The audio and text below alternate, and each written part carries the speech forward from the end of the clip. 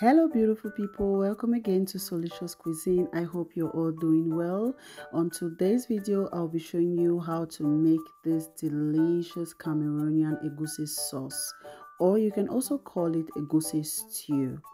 Egusi, for those who don't know, are just melon seeds, and these can be paired with yam, rice, cassava, plantain, whatever you may like to eat it with. So stay tuned and watch how to make this.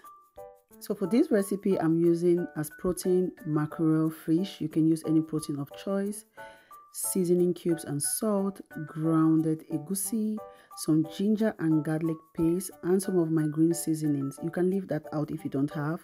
Some chopped onions, chopped parsley and spring onions, some extra onions which will be used later, tomatoes and pepper. As you can see, I have some habanero pepper there which will all be roughly blended later on. Next, in the hot pan, I will add some vegetable oil, let it heat for a while, after which I will add some chopped onions. This is just to give some more flavor, and I'll be frying the fish. So if you decide to use fish for this recipe just like me, you must not fry the fish. You can as well use your air fryer or your oven. But if you're using another protein such like chicken, cow meat, then you don't need to fry them. You can just boil them and use them like that. While the fish is frying, I'm just going to roughly blend my tomatoes and my pepper.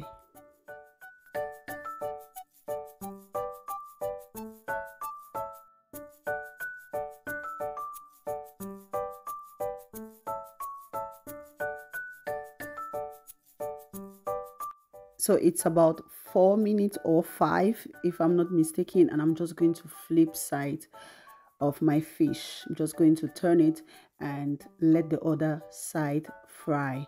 And while the other part or the other side of the fish will be frying, I'm just going to prepare my egusi into a paste.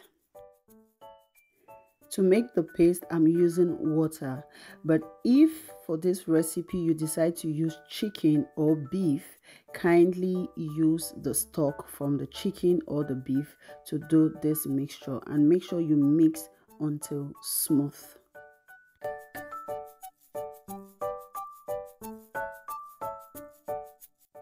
So at this point the fish is ready, and I will just take it off the heat. I didn't really fry the fish too dry.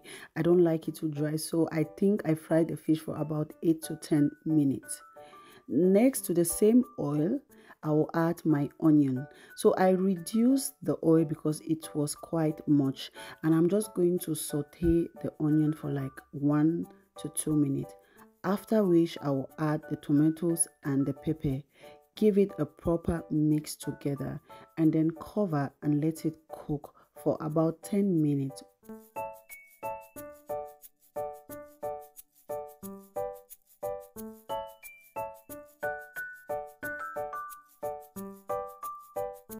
So after a while, this is how you want your tomato to look like. So basically, I didn't really cook this for 10 minutes. I just let it cook until the water dried up. So this is how the tomatoes should look. After which, I'm going to add the egusi, ginger and garlic paste, some salt and some seasoning, and I'm going to mix this and let this simmer for about 15 to 20 minutes.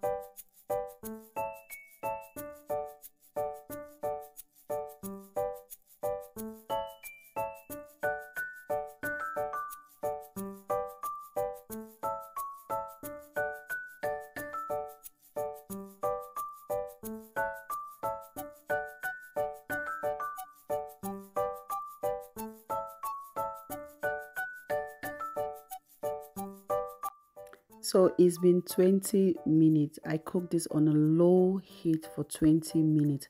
I'm so sorry how this video looks like right now. The camera played a one on me. Next, I'm going to add some white pepper, add the fish, stir, and make sure that every seasoning is okay for me. I also went ahead and added some seasoning, some bouillon powder, and a little bit of salt and some water. So at this point, you just want to make sure that all your ingredients or your aroma are up to your taste. After which I'm going to cover and let it simmer again for another 10 minutes. It's important to do this step by step so that your egusi will be well cooked to avoid diarrhea or from being bloated. After 10 minutes, the last but not the least thing we are going to add will be the chopped spring onions and parsley. So after that, you can pair this with yam, rice, plantain, any one of your choice, and enjoy. I will be pairing mine with some rice. Have you been watching till this moment? I hope you enjoyed this video. If you did, please give it a thumbs up, leave a comment, and share. If you're new here, thank you for stopping by.